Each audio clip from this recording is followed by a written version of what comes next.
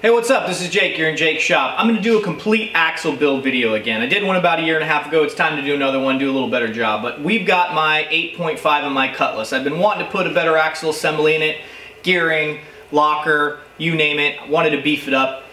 Finally did it. Put an entire video together here for us to watch. I'm going to go ahead and break it up in parts because it's going to be way too long for anyone to sit through. At least me, someone like me who won't sit still for more than 5 seconds, right? Break it up into parts here. We're going to talk about axle identification, kind of briefly, just more of the basics on some axle identification stuff, types of axles. We're going to talk about tools. When we talk about tools, we're going to talk about mostly the specialty tools. A lot of us guys will probably have tools that we have in our shop, tons of tools. We love tools. I love tools. There's some specialty tools you have to have if you're going to try to attempt an axle, and some you can kind of get by without. So we'll talk about tools. We're going to talk about the disassembly process of it as well. Taking it apart, there's the shims. If you've got an axle complete and you've got some shims in there, you're going to want to take it apart properly and kind of take some measurements, keeping track of bearing caps and things like that. We're going to talk about the pinion shims themselves. You know, if you're rebuilding an axle, you got the existing pinion, you can take that thing apart, check those shim thicknesses because ideally they're close, if not right on, to what you're going to need. But to do that, you're going to want to make yourself a pinion setup bearing, which I show in this video. It makes it a lot easier to recheck your wear patterns when you're getting your shim thickness on your pinion. Then we're going to go ahead and talk about the carrier assembly. Putting the ring gear on the carrier is not as simple as it sounds. People like to make it look really easy. It's not all that easy without a little bit of baking. We'll get involved. You'll see that baking. You'll see that in a little while. Also the carrier preload on the carrier itself and checking your backlash, right? We're also going to talk about the carrier preload. After that, really, you know, after you've gotten it out of the car, you've done all your work, you put your axle back together, you throw it back in like it's really easy, right? I'm not going to go over putting it in the car and taking it out of the car, but we're going to talk about the final part of it as well.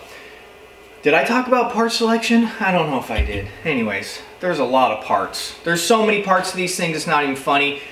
Options with differentials types and gearing types, we'll talk a little bit about that. But really, also on that note, I chose Randy's Ring and Pinion, Randy's Worldwide for this process.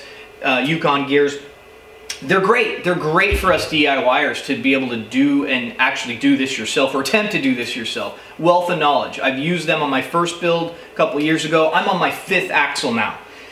I use them as a resource. They're a tool. You call them up, you ask a lot of questions, they get you on the right track. Say, hey, this is my engine, this is what I want it to do, this is my tires. They'll help you figure out what you need and figure out what kind of build you're going for, right? That's really key in this process. They basically helped me over the phone build my first axle. Now I'm on my 5th, right? So I've used them, I've used their parts, hands down, just a great company to work with. After that, really, you're just gonna break in the axle after you put it in, right? There's gonna be a break-in procedure. So yeah, hope you like the video. We'll get on to it. Like I said, go feel free to fast forward to any of those parts that look like they might be something you want to see versus other stuff. There's a lot of little tips and tricks throughout the entire video if you've never done one of these that I've learned now on my 5th one that's really helped me. So on to the video. Okay, so what we've got here is a GM 10-bolt axle. Now, most GM axles are going to be very similar. There's going to be a lot of things that are similar throughout this video if you decide to do your own axle versus the big difference on this one is it's a non-C-clip style axle. You're going to notice that by this big plate in here, right? And your bearings are actually held in and the entire axle is held in with this plate. When you open the differential up, you'll see that there's actually C-clips on a C-clip style axle. So they're slightly different. I have an older video that isn't as informative, but it does pretty good job of kind of explaining that process. Now this is an 8.5 10-bolt, and what 10 bolts means is there's 10 bolts on the carrier itself.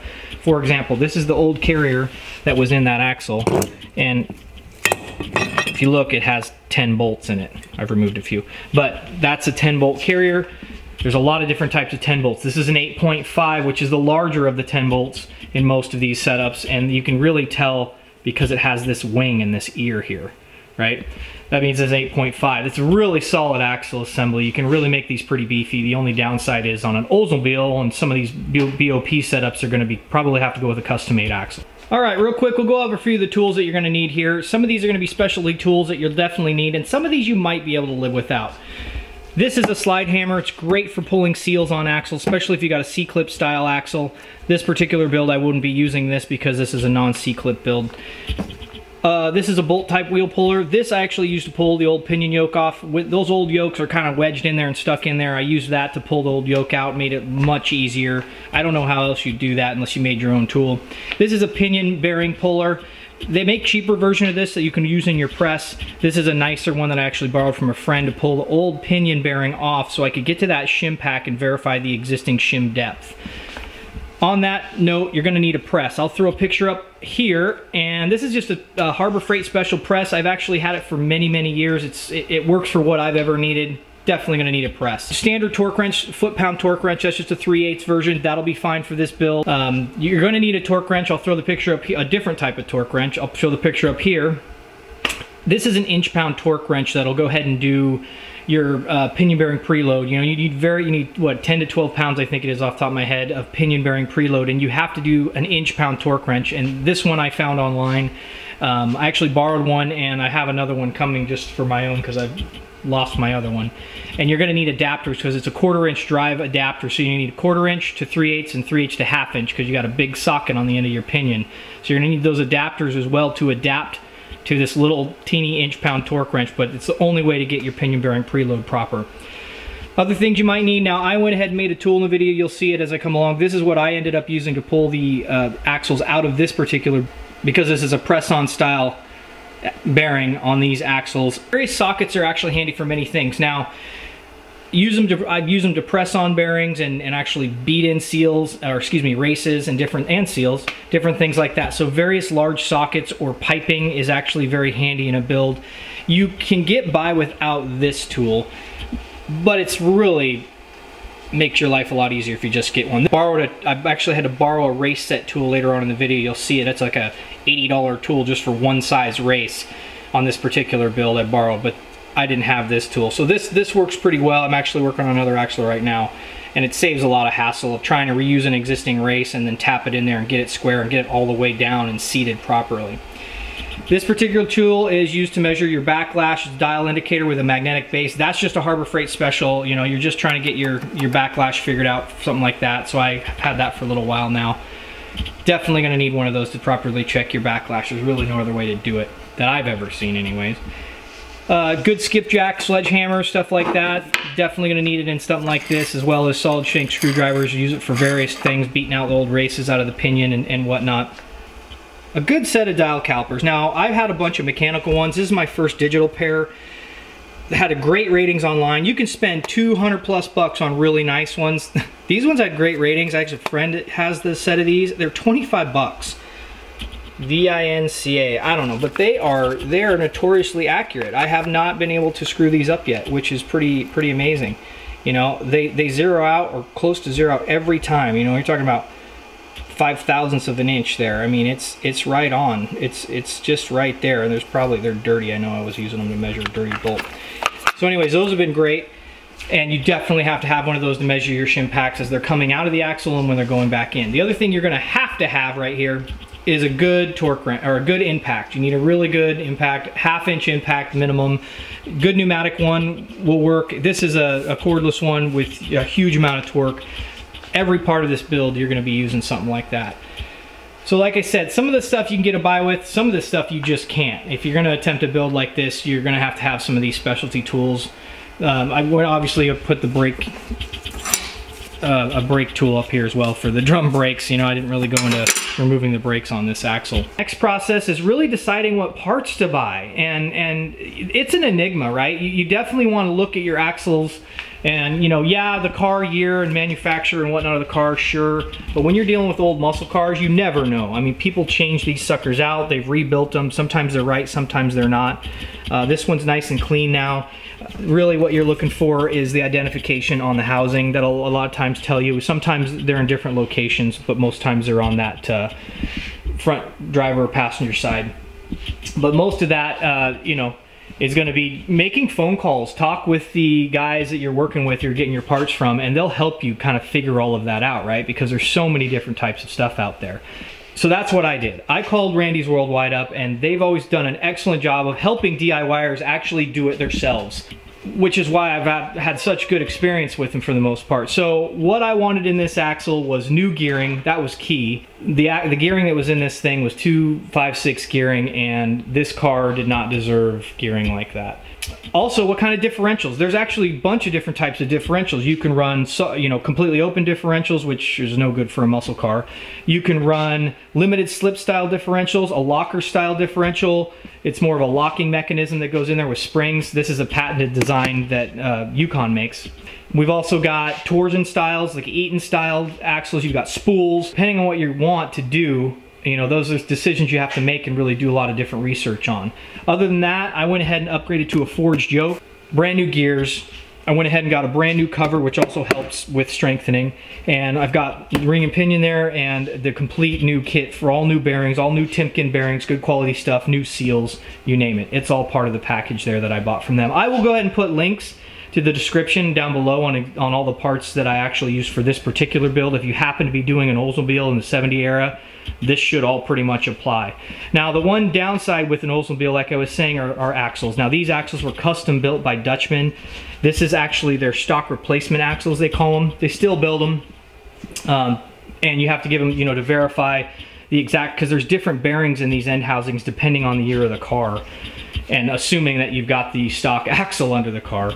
So it's a bunch of stuff you want to check before you go have a very expensive set of axles made. I want to say these are at least 25% more stronger than stock, and being that they're a 30 spline, they're even more, they're even stronger than they would have been if they were a 28, which came in this housing initially. Those are some of the reasons why it's just really tricky with parts, and why you want to talk with a good company that deals in those parts to help you figure it out.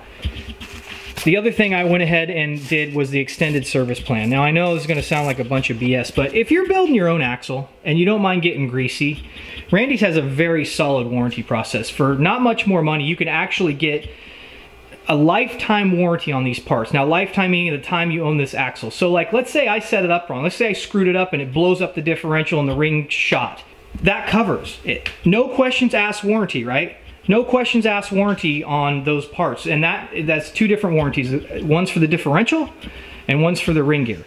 And the differential itself, if it actually causes damage, I think it's got like $2,000 in. So I think that's pretty cool. It's definitely something worth talking to Randy's about if you ever decide to go building your own axle, and that's why I really like it. Really like those guys. All right, time for disassembly. First thing I like to do is go ahead and take the diff cover off. I've already done that outside of camera just to drain the fluid out and take a peek at it. If this was a C-clip style axle, you'd want to go ahead and get in here and get the C-clips out of here ahead of time. There's actually a bolt that holds the center pin on this differential on a C-clip style axle, and you need to remove that, pull the pin to push the axles in and get the C-clips out. This is a completely different setup. This is a press-on style axle. So what we're dealing with here, I'll show close up and then I'll show you what I'm going to do to take it apart.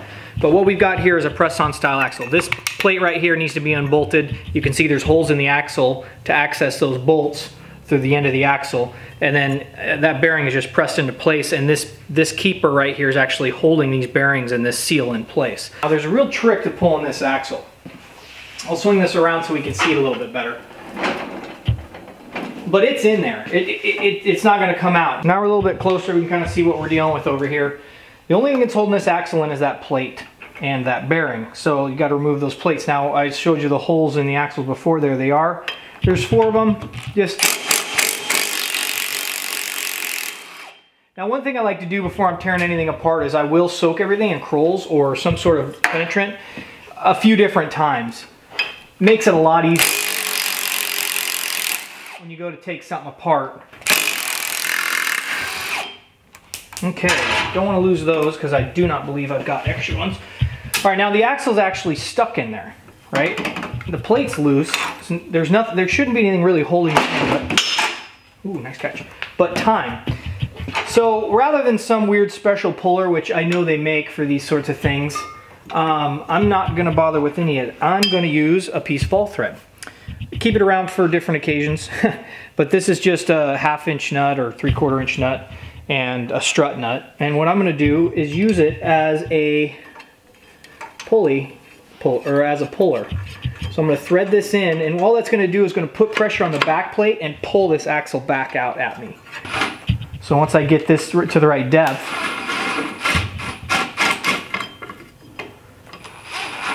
Okay. Just like that.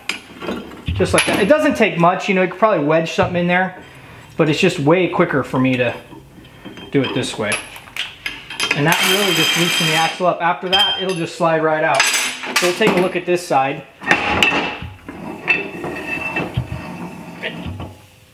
And there it is. Voila. Okay, next part of disassembly, we've got the axles out.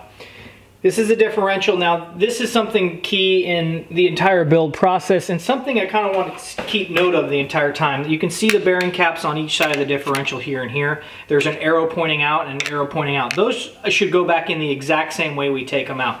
Fairly straightforward to take these off. You just unbolt these bolts, pop the caps off. Now, most times differential is pretty well wedged in there. You can kind of lightly tap it with a mallet or stick a couple pry bars in here to wedge it out. Since we've got this on the camera here, I thought I'd show you one of the big reasons I'm changing the differential out is because it's an open differential. There's no springs, no clutches in here. It's not a locker or a posi or anything of the sort. It's just a full open differential. That's why it's going bye-bye. The next thing here is the gearing. Now, one way to, pretty straightforward on way to tell gearing. You can count all the teeth on the ring and divide that by the teeth on the pinion. If you can see back in there, you won't see it on the camera, but the teeth back on the pinion. So divide the teeth on this ring by the teeth in that ring, and that's your gearing. There's an easier way too on GM cars. You don't have to bother counting and try and keep track of which tooth you're on. If you actually just look, I'll zoom in, and hopefully you can see it on the camera. I'll try and point it out. But there's two numbers. This is a stock GM ring and pinion, but it's 41 and then a dash. 41-16. 41 divided by 16, that is 256 gearing. I'm jumping up to 373s, which will be perfect for this application. So this ring will look a lot different when it's done, and the pinion actually is a lot different as well. I'm not going to bother videotape showing this coming out. That's really all that it is. These two bolts on each side pop off. I'm going to keep track of the bearings. I'm also going to measure exactly what shim thickness is on each side. More of just a note. Most likely it's going to be completely different. If you were going to reuse this setup, you definitely want to keep good measurements on these shims that come out of here. I'm not bothering with that. I'm not just changing gearing here. I'm actually redoing the whole differential, but I am going to note it, and I'm going to keep these bearing caps on the right side. Okay, went ahead and got that differential out of there. It wasn't too bad. I went ahead and gave it a little love tap here on a couple different sides. Again, I'm not trying to save this differential. Loosened it up a little bit, got the pry bar behind it, and it popped right out. So this is a really good way to show you how this thing is actually put together. Now, this was the shim that was on this side of the axle, and this is the shim on the other side. Obviously, I don't really need these anymore. These were machined at the right distance to make all this gearing line up properly.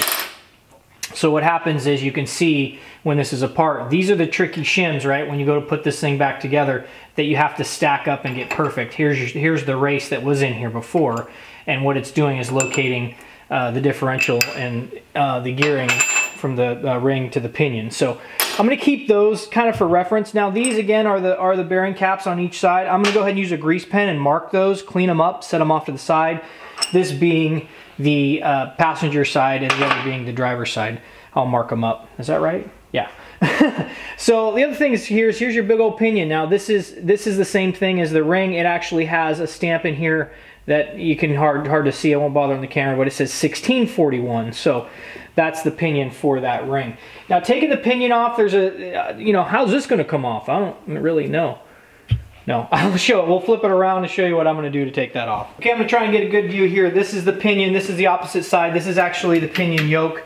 I've got a new yoke going on this one. I've got a brand new one here from Yukon. It's a forged pinion yoke, so that thing will be bulletproof. This is going to be garbage. So to take this thing off, really all you need to do, first thing, is get that nut out of your way. Now this particular one is 1.25 inches, so big ass torque wrenches are the right way to go. And I love these torque wrenches, but it's the only way, impact, it's the only way to get this thing off. And there's that beast. Now, unless something's wrong with this thing, there's no way that's going to come off of there. You actually have to use a puller. I'm going to go ahead and use a steering wheel puller because that's what I have and it works great. is center that thing right in there and pull this right off. I'm gonna go ahead and even use these bolts. Now again, I'm not trying to save this yoke. I've got a brand new one over here. So I'm not too worried about damaging it, but I can reuse these bolts. A lot of this stuff stretches anyway, so you wouldn't want to reuse it. But there's actually, I don't know if you're gonna see it in the camera or not, but there is a little pilot hole in here, which for this puller will be perfect. And as long as I can get access to those, we'll be good. We'll get this set up here. I probably want to put a couple washers on it.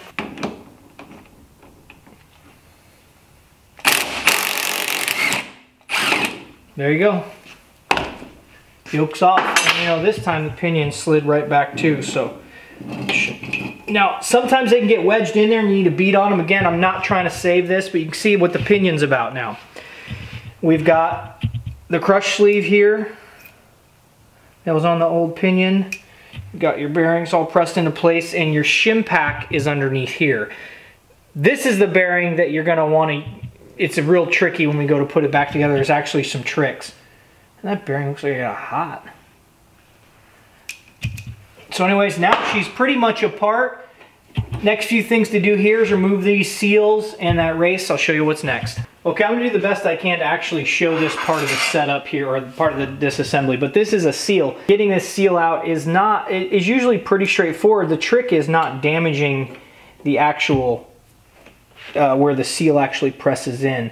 And usually, it will just pop right out. Now, if I was smarter, I'd probably put my jack stands and put some actual clamps in.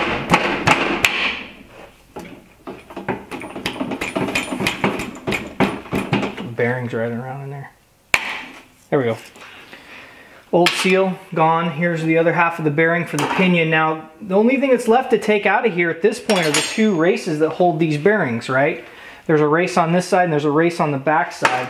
Okay, you're looking down inside where the pinion was located, and it's kind of right there. I'll try to get a pointer. See that notch back there? There's a notch right there on this side, and there's another notch right there.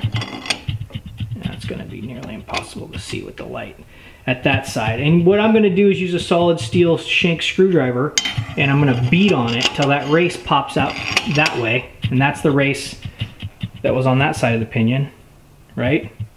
This race is back there. And then the same thing with this side for the smaller bearing on the front of the pinion. And what you do is basically the same thing. Looking at it from this side, there's a notch right there. You can see it better this side. I'm gonna tap that out there, another one on this side, and knock that out right there. Then these two races are gone and out of the way. Okay, I'm gonna do the best I can to show you beating that race out of there. I went ahead and beat the front one out and it went pretty well. I like to use these little 3-4 pound skipjack sledges. I've got this thing on jack stands and they're not tied down, so it's a little bit trickier, but what I've got here is a solid steel shank screwdriver, and it actually fits in those gaps perfectly. And just work it back and forth. So let's see how this works.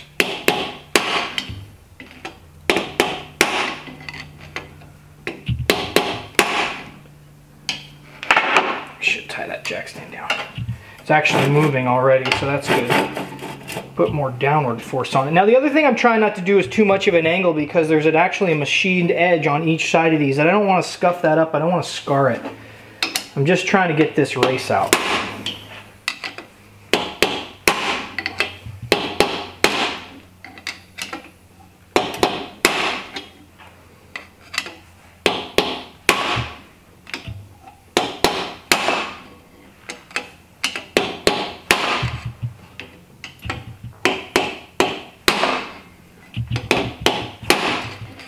Now it's back away from it so I can get on it a little bit without having to be in those notches, but definitely trying to be careful. I just don't want to scar that edge. Oh yeah, she's almost out now.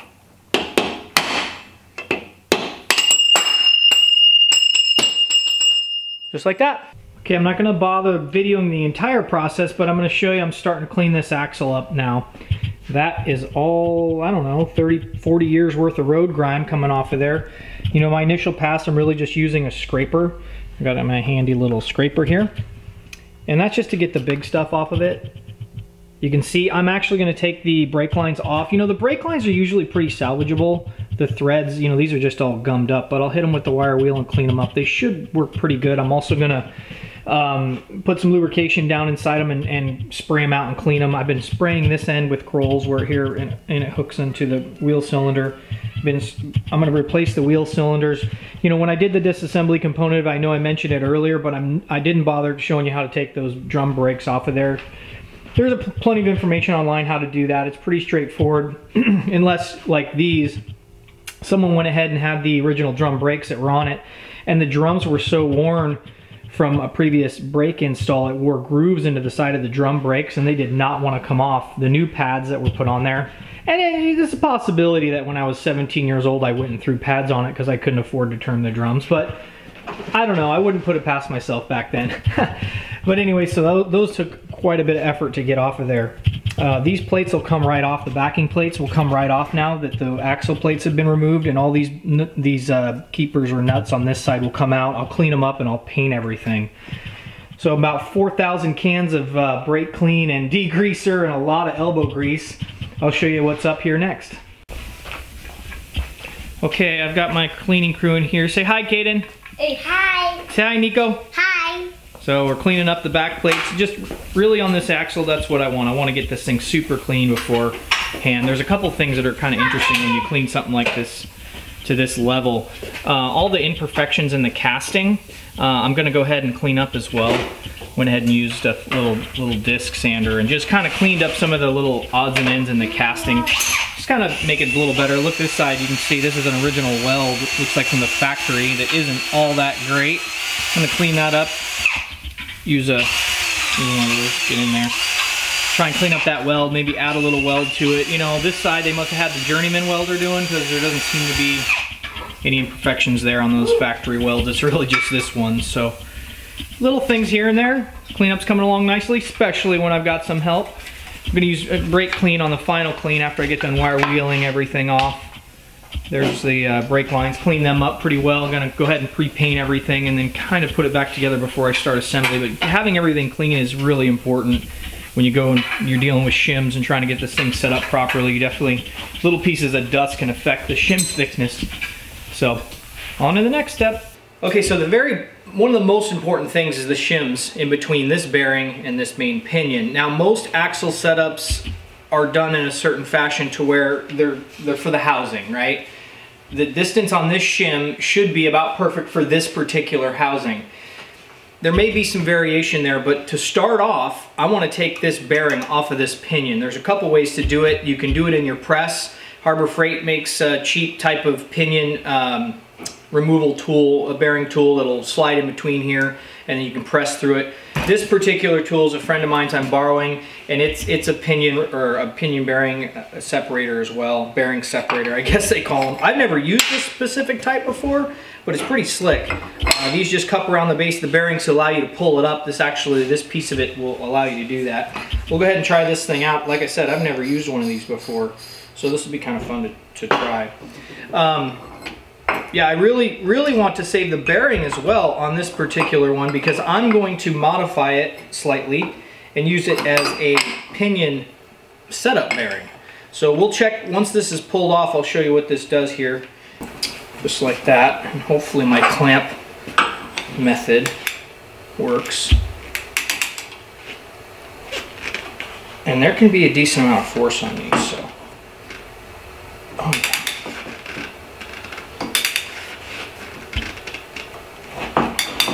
Man, I wish I had an impact for this. Okay, we're going to try that again, and like I had said, I didn't have the right size impact. I don't have 1-inch impact, but I have the right size socket for this thing. So rather than screw around with clamps and that, I'm going to try one more thing. Went ahead and grabbed a nut and bolt and ground it down to fit inside there. You know, worst case, I could actually weld this on here and it would be a socket that I could use for this. You notice I'm wearing safety glasses too, which for something like this I've never done. Probably a good idea. So anyways, we'll see if this actually just spins it right out. Okay.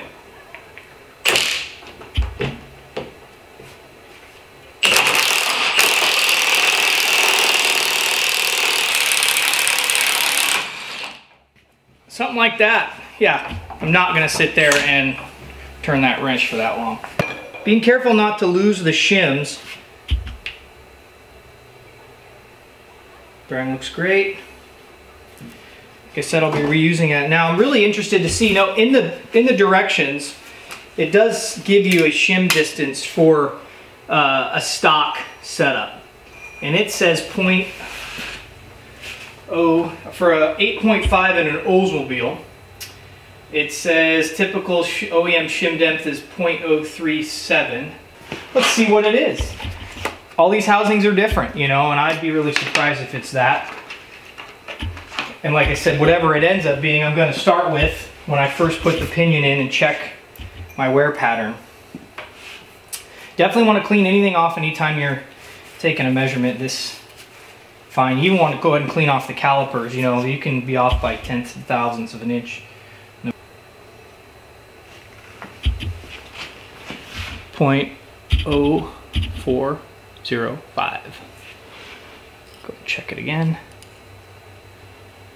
0.04. So it's close, but a little further. So I'm probably going to be somewhere around there. 90% of the time you can run the same shim pack and you're probably going to be okay, but it's always something good to check, and it's not that hard to check. And if you don't check it, your wear patterns, and then you end up being off, then it's a real bad day. I'm going to reuse this bearing as well. So I'm going to hone the inside of this bearing so that I don't have to press it on and off the new pinion to check it. The nice thing about reusing this particular bearing, it's a Timken. It's the exact same bearing that's in the rebuild kit I've got there from Randy's, which is great. So rather than buy one, it's actually not that big of a deal to clean this up, take about 10 thousandths or so out of it, and then you don't have to press it on and off to check your shim thickness until you got what you like, and then you press on your final bearing with the shims that fit properly. Okay, I'm going to show you a little bit about what I'm doing again to reuse this old bearing and basically make my own setup bearing. So I've got a flapper on a 1/4 inch die grinder here, and I'm just using it to basically clearance out the bearing slowly. It's taking a while. I'll show you a little bit about what it looks like. Try and get it on the camera.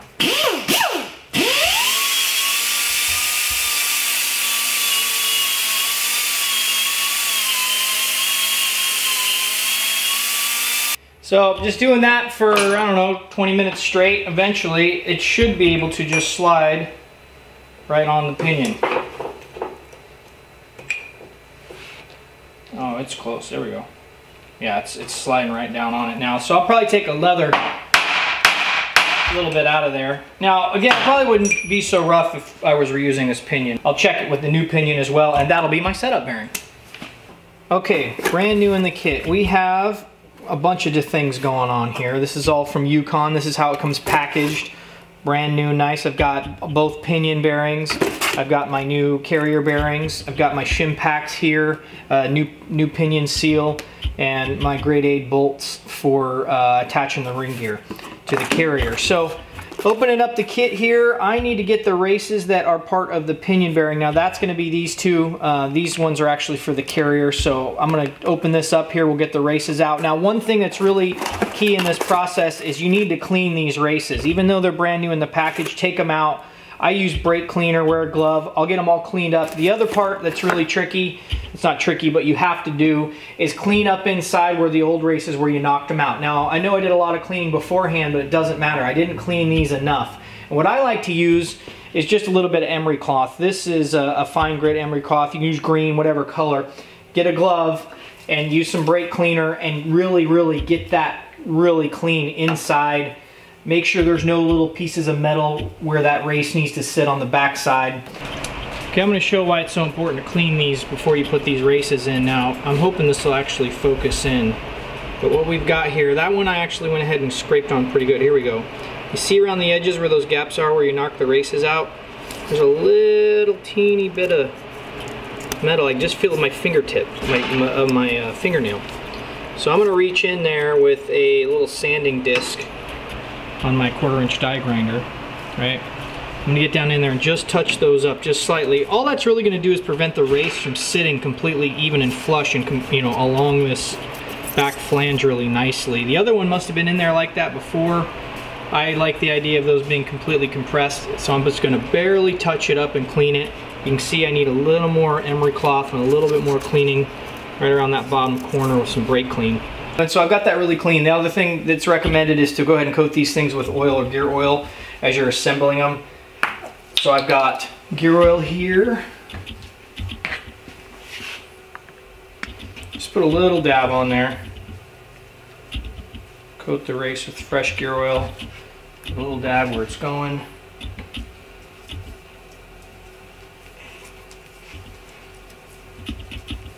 Okay, I actually don't have, there's a separate tool that you can actually get that'll knock these in as well. This is for seals, so it's not as robust, but it'll actually work, especially to get it set. So the race goes in like this, and really the trick is just making sure it's nice and square, which is nice. That's why I have this. I use a 3-pound sledge. I'm gonna turn the axle up, but it's gonna sit right on the outer side of that race.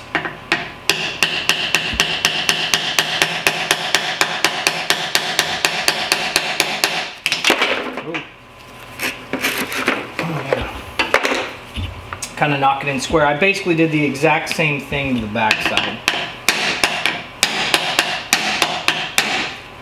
See, it's going in really nice and square, and it's just going to move little by little. Okay, after it's pretty much set, it's on the right track, I'm going to use the old race, and I'm going to put it, you know, there's the fat side and there's the skinny side. So it's probably out of camera, but I'm going to put this in like this. I'm going to use that to tap it. And with a 3-pound sledge, it doesn't take much. And it's moving really well. So, I've also got various sizes sockets. Some guys will use pipes as well. This kind of helps get an even pressure around the outside of the race.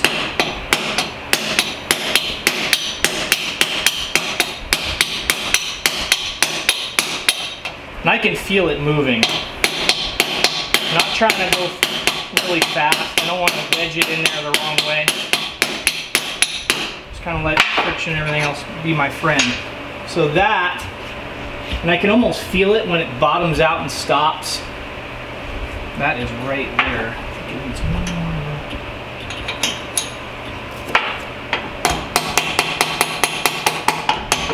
Oh yeah, it's in there.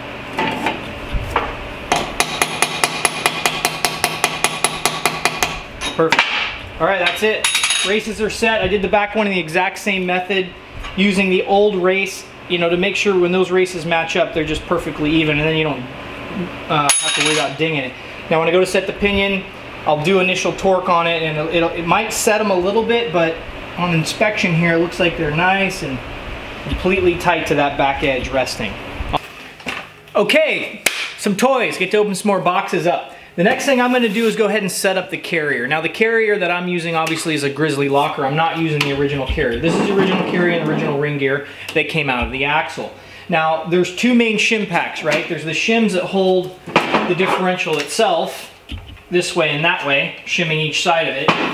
And then we've talked about the shims that are in between the pinion and the front pinion bearing, or rear, however you want to figure that. So we've measured this pinion bearing. We're going to start our initial setup with this pinion bearing. Now in the rebuild kit, master rebuild kit from Yukon here, I've actually got the shim packs for the carrier itself, and then under this seal, this is the pinion seal, which we aren't going to bother with at all. There's another set of shim packs for this. So I'm going to grab shims, there's various sizes in there, and mic them and check them and get as close as possible as 0.0405 that I can, which was this shim right here on the initial setup. The new gears are in here. Now I went with a 373. These are spanking new, so same thing as with all of the parts in these kits. If you're using new parts like this, clean them up. They've got their initial coating on them. I don't know what it is, but it definitely is something that's not going to be what you want in that system, and it'll actually hinder you from proper setup in some ways. So here's my brand new pinion. There's the old one. You see how much bigger that thing is, right? The shaft on that sucker. That's capable of a lot more horsepower. So I'm going to clean this up with emery cloth and some brake cleaner, and then I'm going to use my pinion setup bearing, and it'll just barely slide over that. I'm going to take a little more off of it just to make sure. After I clean it, it might slide right on. I'm going to use my pinion setup bearing initially with that dimension so I don't have to press on and off this bearing if this gear mesh doesn't work right the first time out, which I kind of doubt. I'm not expecting that at all. So before I can even play with that, I need to set up the new carrier and the new differential. So I get to unbox a bunch of fun stuff. This is the part my wife loves because one of the tools in my toolbox happens to be in the house. It's my oven. This ring gear is not going to fit on the differential. Well, almost guaranteed. Even after I clean up, put a little emery cloth on it, check it. All right, brand new GM 8.5. This is a Grizzly locker. This is the ultimate for locking up your rear differential outside of welding it or putting a spool in. This actually allows somewhat slip. There's a set of gears inside there that when one tire breaks traction or slows down, it'll release. And when you put power to it, they lock back in. So there's no clutches, there's no springs in this setup. It is locked when it is locked. There's also a killer warranty, and as I mentioned before with the YES program, this thing's gonna be basically a lifetime that I own the vehicle, that I'll never have a problem with it, and if I do, it'll be completely replaced. But anyways, so here she is, brand new in the box. It weighs a ton. So this is a 30 spline locker, upgraded, as I had stated earlier, upgraded from 28 to a 30 spline axle is coming from Dutchman. This is a beautiful billet piece. There's a lot of information on the side of the box with what that is. But anyways, there's the brand new diff locker. There's the fully open differential. You can see right there the spider gear is just completely open. No springs, no clutches. This doesn't have springs or clutches either, actually. Well, I think it does have some sort of spring in there. That's above my pay grade. Anyways, here's the new ring, 373. Matches the Pinion. And even, like I said, even after I clean it up, there is no way that that's gonna fit, right? There is a big old gap there. You know, some guys will actually take the bolts and run them in and then use the bolts to pull the gear down into place. You can do that a little bit, but I don't really recommend it. What I do is I put this gear in the oven. I'm gonna put the ring in the oven for maybe 45 minutes to an hour at about 250 or so. And I'm gonna put the differential in the freezer, cool it down a little bit, and that's after I've cleaned everything up. So we'll go ahead and do some baking and we'll slam that ring on. I'm not gonna bother showing that whole process, but that's how I'm going to assemble it. Wear gloves, it's hot when it comes out of there. Get the ring on first, and then we'll go on to the next step. Okay, like magic, just like that. I didn't bother videoing the whole thing, but the trick to getting the ring is really just that. Get it in the oven, heat it up about 250 or so for 45 minutes. It will drop right onto the differential, the ring. You know, just put that ring in the oven, and you got to be fairly quick with it because that metal will already start to cool and start to shrink on you, and you'll have to fight it. And you want to make sure you have at least a couple bolts ready when that hot ring's coming out of the oven. Get her down on there and get a couple bolts in it to get it lined up real quick. You'll have to be wearing gloves, so it's a little tricky. Some guys will actually use the bolts to pull the ring down onto the differential. You run the risk of stripping the bolts out. That's a lot better way to do it, and that's the way I've always done them. Next step in the process, we'll go over to the press and I'll show you what's next. Okay, what we've got here is the carrier. I went ahead and pressed one of the bearings on. There's a bearing on each side, obviously, here. Only real tricks to this are getting, you know, I like sockets and pipes and different things for pressing. When I go to press this bearing on, I went ahead and found a cap, a gas pipe cap. I don't know, this is 1.5 inches. I clearanced it out on the inside just to make sure it's going to clear the hub on the differential as the bearing's getting pressed down. The other thing here is when you look at these bearings, you want to make sure you're putting most of the pressure on the inside of the bearing. You don't want pressure on the outside. So when I put this on here, there's clearance. You can see, I don't know if you're going to see that in the camera or not, but it'll stay down out of the way, the outside of the bearing, and I can get most of the pressure on that inside lip. And then clearancing that, the other trick is, so when you put these two together, you can see I've got complete clearance to where that'll press down and clear the outside of the hub. So we'll flip this around. There's not a whole lot to it. It doesn't take a ton of pressure either to do this. You'll feel it when you're pushing, but see this bearing pretty much sits right on here. I did, like I had said earlier in the video, went ahead and cleaned all this stuff up. There's a light layer on there of oil as well to help it. Let me see, where's my... So you can see, here's the center hub on the differential where this bearing will press down around it. I need to get this adjusted. And then just press it right on. The only thing you're really trying to do is make sure it gets fully seated onto the differential. So you're just going to watch the gap that happens right in here and just watch it close up and kind of pay attention to the bearing as it's pressing on. Kind of feel it kind of just slide right down that shaft and slowly making sure my cap's centered here as well, the way it clearances the hub. Because you'll see when we're done what this looks like. There's just a little bit of, like I said, I can just feel the press. It's just not taking a ton of pressure. Watching, I still got a hairline crack right there. She's on. Okay, so take that off. And you see the differential is actually proud of where the bearing sits, you know, checking the bearing, everything looks great. That's it, your carrier's basically now ready to go ahead and go into the housing. We'll check some shims and then start doing pinion depths. Okay, now that your carrier's pretty much set up, you've got the bearings on, it's time to go ahead and throw the pinion in. Now the first time you throw the pinion in, you're gonna run your shim pack. Like I had stated earlier, the original shim on the original pinion was 0.0405. So that's what I'm gonna start out with for my initial check.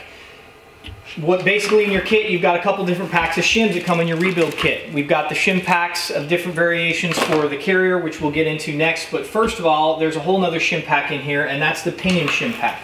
There is various sizing on all these shims. They have a huge range. I found 3 shims that equal the total distance of the original shim that was on the original Pinion. I'm gonna try to run that first to see where it lands. So like I said earlier, really it's just put those on there. Go ahead and use my setup bearing. Setup bearing is going to be used so I don't have to press this on and off because it's very unlikely that I'll get the wear pattern I want, but it'll at least show me roughly what I'm going to need. Okay, go ahead and show a little bit better angle of what this is going to look like. I went ahead and got my new bearing in here, kind of lightly put it into place. I'm going to use the new yoke, and I'm going to use the old Pinion nut just initially. That way I don't stretch out the new one. I want to wait until my final assembly before I end up going and using that. I'm going to go ahead and find that thing first. Okay, the first time putting this on, really, I'm just trying to get this torque down into place to where it doesn't wiggle back and forth.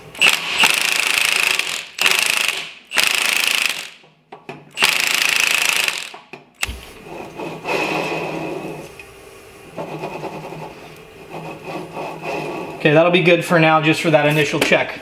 Onto the carrier. Okay, on to put onto the carrier for the first time. So basically what I'm gonna do is take each shim, these are the original shims that held in the other differential. I'm gonna mic them, I'm gonna check them, right? So I'm gonna check both and keep track of which side is which, and then I'm probably gonna take about 10 thousandths off of it. So what we're gonna do, in the kit, they give you a ton of shims for the carrier. It's a 2-piece shim. You see how it's got that rib on it? And then there's a thicker shim in there, and that's the opposite side. All you're gonna do is take these massive amount of shims here. They come in just hairline fractions to 10 thousandths. There's a ton of different measurements in there. And I'm gonna stack them up inside this ring first to what I want, put the cap in, mic it, and I want 10 thousandths less than this shim before I get done. I'm gonna put them in. Then I'll slide the carrier in. Again, I'm not checking backlash, I'm not checking anything. Backlash is basically how much that pinion or how much that differential can move before it starts to move the pinion, basically the gap between it. I'm not worried about the gap, I just need to fit to start so I can start checking the pinion distance, believe it or not. This is just the initial setup. So I'll get this in here with a little bit of play. I'll check my shims, put the carrier in place, the differential in place, and we'll start looking at some wear patterns. Okay, like I said, I found the shims I liked for the most part. It went in and out a couple times just to test it, but so I took about 10 thousandths out of each of the original shims that were in here and tried to get it in there. And when I initially put it in there, there was like it got in there, I was able to get it in there, but there was no backlash at all. So what I did is I shifted the pinion this way by taking about another 10 thousandths out of this side and adding another 10 thousandths to this side. Shifted it over just enough where I could slide it back in there again. And if you can hear it, there's just a teeny little bit of backlash in there. Right now I'm not adjusting for it, but I do want to kind of get it close-ish just for the initial setup. So we'll go ahead and bolt these bearing caps back on. Like I had said when I took it apart, make sure they're on the same side that they were before. We'll get these bolted in here. So I've got just still a little bit of backlash, which is perfect. So now it's really just time to check my wear to see how close is that shim pack on that pinion. What's my wear pattern really look like? So in the kit that they give you at Randy's Worldwide, you've got a little brush and you've got a little bit of marking compound here. I don't know what the official name of it is actually. Paint. Now I'm marking both the drive and the coast side because that'll give me an idea of what's going on here. Got that pretty well marked up. I can already tell the pinion's too close. So you can see in the hair that this D pattern is starting to wear on the inside. That thing's bottoming out and it's just way too close. So I'm getting this sort of thing. And on the drive side, you can't really see in the camera, but it's really starting to look like this. Way out here. So that means the pinion's too close. So what I'm gonna do now is take it all back apart. I like the shims that I'm seeing right now as far as the carrier shims. So I'm gonna make sure that those retain the same and kind of keep running with those. Pull the pinion out. I'm gonna take 10,000ths out of it, do it again. Okay, I'm gonna show you what's going on here. I'm down now, the shim is so thin, it's 0.018. I do have a thinner shim than that, but there's gotta be something going on here. You can see, looking at the wear marks, that's way too deep. That pinion's still showing that it's way too close, and there's no way that it should be close with that small a shim in there. So basically what I'm confirming now is that that race isn't set. Some guys will try and set races by torquing on that pinion nut and getting those two bearings to squish in hard enough to set races. That's not what you do. That'll destroy things. It's not the right way to do it. My hammer method was working for me, works for me sometimes, but I went ahead and I'm borrowing a tool from a friend here. I've got a tool that actually sets the race. These are different sizes for each type of race, and I'll show you how this thing works, because I'm going to pull this back apart and I'm going to beat on that thing and it'll tell me right away whether or not it moves. I'll show you. Okay, so again, this is the tool I'm going to use to make sure that race is fully set. You know, when you're dealing with 20-30 thousandths of an inch, if it's not fully set, it's going to show it really improperly. So it is very important to get those races set the right way. Nice thing about something like this is you hit it with a hammer, it's gonna not damage the race and it's gonna make sure it's seated. And what should happen is if I hit this, once it kind of bounces back up at me a little bit, then I know that race is fully set. And it takes quite a bit of pressure. Now this fits perfectly inside there. Yeah, yeah, oh yeah. See that? It's just bouncing right off. If that thing went down way far, crap. So basically what that means is I'm going to start back over at the start. I'm going to go to 40 thousandths again on that pinion and we're going to see what it looks like, because that moved quite a bit. A lot more than I thought. Okay, I went ahead and reset it up with 40 thousandths of an inch and I've got a really good gear pattern now on the differential. I'm going to go ahead and press the bearing on, the final bearing on. This hasn't been set up yet, so I ended up with 4 different shims to get to 40 thousandths, which is actually what came out of here. I'm going to go ahead and press this bearing on in the press. And really that's what's nice to have a couple pipes laying around. This pipe is a 2-inch pipe and it has to perfectly fit over the pinion and also press the bearing. And I want to press on the inside of the bearing. I don't want to press on the cage of the bearing. That way I've got complete pressure around the outside and I can still clear this because it's not going to go on. Okay, I went ahead and got that bearing pressed on the pinion. Now normally what you should probably do is put it back in without your crush sleeve and check your wear again. But I'm going on a little bit of faith here. I think it's going to be fine. Save an extra step. Worst case scenario, it's not right after I put it together, and I'll waste a crush sleeve. So crush sleeve, there's 2 ways to put a pinion in for your final assembly. After you've got your shims dialed in, you can use a crush sleeve, which looks like one of these on the pinion.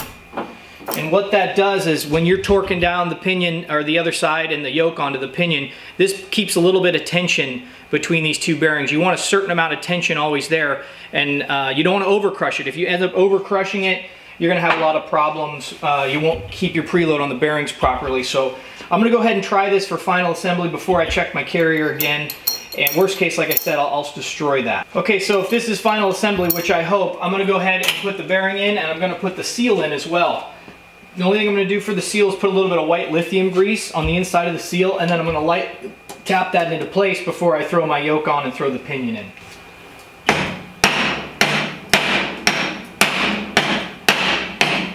Okay, so my seal's in, the bearing's in here, just waiting for the pinion. I'm gonna go ahead and put the pinion in. I got my crush sleeve on. It doesn't matter on this particular application which direction it goes. Okay, so a couple things. Before you put your pinion, or put your yoke on for the final time, you're gonna wanna make sure to use a lot of Loctite on here. Now this initial setup, I'm just barely trying to get that back and set again.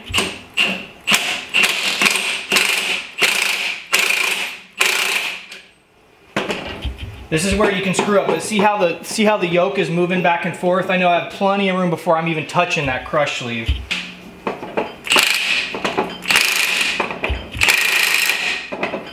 Okay, so like I was showing you, I was just kind of creeping up and making sure the pinion wasn't moving. Now the pinion's not moving, so now we're on the crush sleeve, right? And I still have been checking, I've got a little gauge here, this is an inch-pound.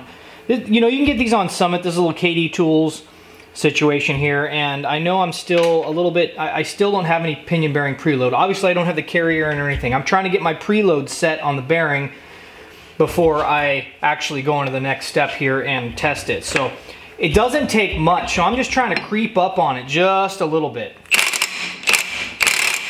And it doesn't take much. All of a sudden you'll be there, so you got to really keep checking it and creeping up on it little by little and checking it. I'm looking for 10 to 12 inch-pounds here, so. And right now, yeah, I'm still not getting any real preload on this thing. So I keep doing it over and over again until I've got my preload set on that bearing. That's a very key measurement whenever you're doing this. So I'll get this thing set and I'll show you what it looks like afterwards. Just one more little hit and I think we're gonna be there. I'm already starting to feel tension. I'm just gonna barely. Again, I'm looking for 10 to 12 inch-pounds here.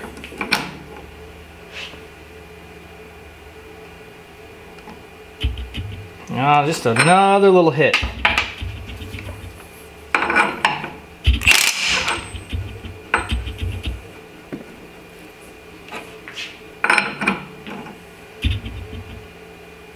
Oh, yeah, we are.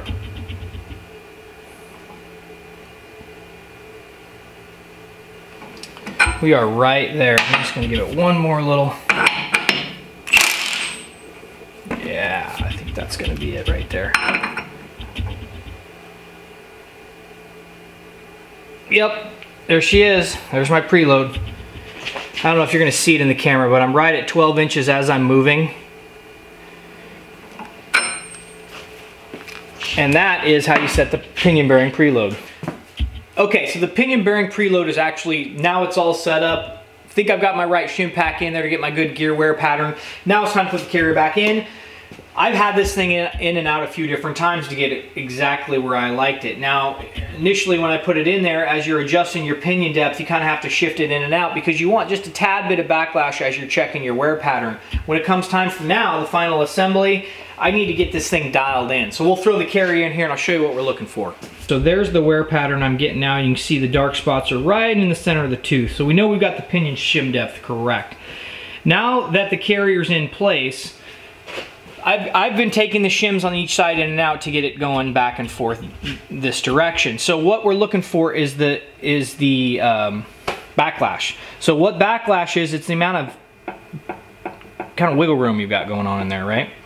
So I've got a gauge set up here now. I've got it on the very end of the tooth of the ring gear here. And basically what you're looking for, I believe, is 6 to 8 on the dial here. And I think we've got it zoomed in here to where you can actually see it.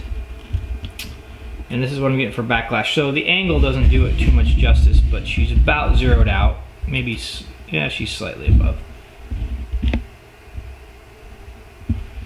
Get that to focus in, maybe. Maybe. No. So anyways, what I'm getting is just about perfect. I think it's actually 6 to 8. So I'm running about 8 right now, which I am okay with. It might change again a little bit because what we need to do now, I was able to get these shim packs into the differential without actually tapping them in place. Just a little bit of wiggle room. So I need to add just a little bit more shim in there because I want just a little bit of preload on the carrier itself before I do my final assembly. So now I'm pretty close. I'm pretty much there with my backlash. I'm going to slide another 10 thousandths of an inch shim in there, and luckily you've got paper shim, you know, paper thin shims in this rebuild pack here. This one's probably a 0.08. Actually, there's two here. So yeah, this is going to be probably a 0.008 or whatever, less than a 10,000th of an inch. And I'm probably going to add maybe one to each side of the differential. Since I need to adjust my backlash to where it's not as deep, that means the ring should go this way. Maybe I'll just throw an 0.08 on this side, see where I'm at for backlash. If it tightens it up just a little bit, that'll be okay. If it tightens too much, it won't be okay. So really, that's what you're doing. If you got too much backlash, then that means the ring gear's too far this direction, you need to come this direction. If you've got too little backlash, like you're not getting any, the ring gear needs to go this direction. So I'm gonna play with the backlash one last time. I'm gonna slide my shims in. We'll check it again. Okay, I had about 5,000th each side. Now, obviously, this is the shim pack. I know I showed it earlier, but it's a two-piece shim pack here. You've got the main side. This side sits against the axle, and you got the nice big flat side sits against the race on the carrier there. And then I've got my shims in between. I went ahead and cleaned these up real nice. Made sure, you know, even dust can be, you know, hundreds of thousands of inches thick. So, clean those up real nice, and now I'm getting ready to put them back in. One thing to kind of think about too is when a differential actually sees power, it pushes this direction. It's pushing this direction, right? So you definitely want to make sure these shim packs are tight, because if it pushes too hard and it's able to get, you know, there's no preload on those bearings, it'll actually push the ring gear out of the way of the pinion, and you're going to have major problems.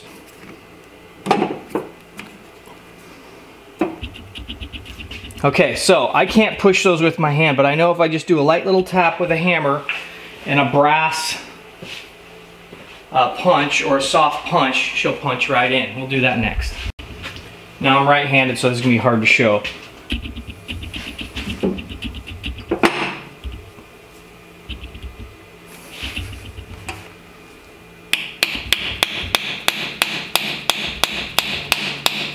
Now I'm being really careful not to hit the race of the bearing.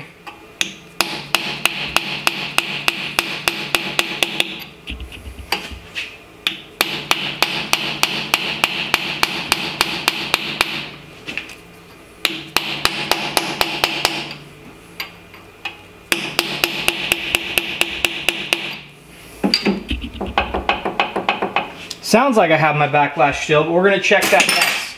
First, I want to put the bearing caps on. These actually get torqued as well. 60 foot-pounds for the bearing caps. No Loctite.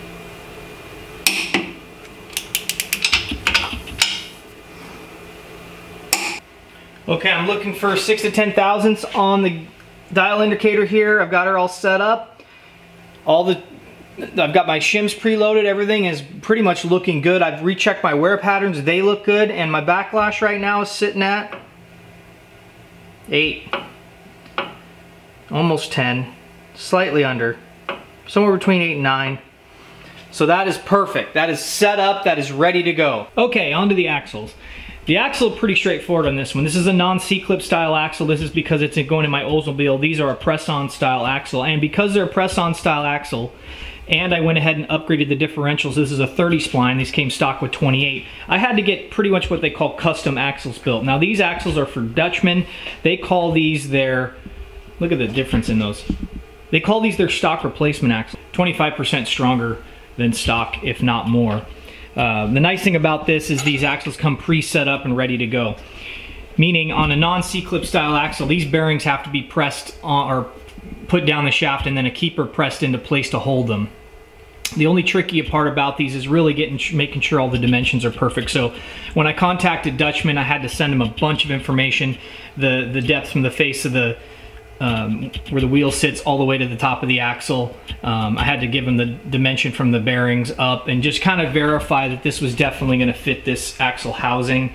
All these housings are pretty much the same, but this is kind of what they, you know, what they look like when they're installed. This already has a keyhole in it, so you can get that bearing plate nice and sealed up. And like I was saying, there really isn't any trick to putting these in. Now that this is all done, the wheel bearing, the wheel studs are already pressed in, the backing plate, everything's just ready to go. Even the bearing's been pre-greased, which is nice. I'm gonna go ahead and clean the inside of this axle tube pretty well. A little bit of Scotch-Brite cloth here, and just really make sure it's clean. Do a light layer of lithium grease in there. And the only other thing I'm gonna do is I'll probably put a little bit of gear oil on that shaft so that just slides right in. A couple taps with the hammer really carefully to get it set, and then I'll use the bearing plate to just snug that thing right up. Okay, went ahead and got the axle slid in, got them bolted in. No real problems there. The other thing, the last few parts of this, all I really need to do is put the cover on. I went ahead and opted for a billet solid cover from Yukon here. This actually adds structural rigidity to the entire case. What it also does is allow you really nice fill and drainage ports in a convenient location on the axle themselves. I also really like these particular drainage ports because they have built-in magnets in the back of them. But before I do that, I actually need to focus on the differential one last time. There's a pin in here, it has a keeper, and what that typically does is you could remove this out of the way out of this particular locker, and you could use it to bolt your C-clip axles back in, you know, to get the C-clips back in. Since this isn't a C-clip style axle, I didn't even need to remove it. But I actually do, because from the factory they expect you to be able to remove this so they don't put Loctite on it. So that's one thing they don't say in the directions, it's nowhere noted, but you have to remove this bolt to gain access into here and get some Loctite on the bolt and then torque it back into place. After that, I'll put the cover on and we'll talk a little bit what the break-in procedures for this axle will be.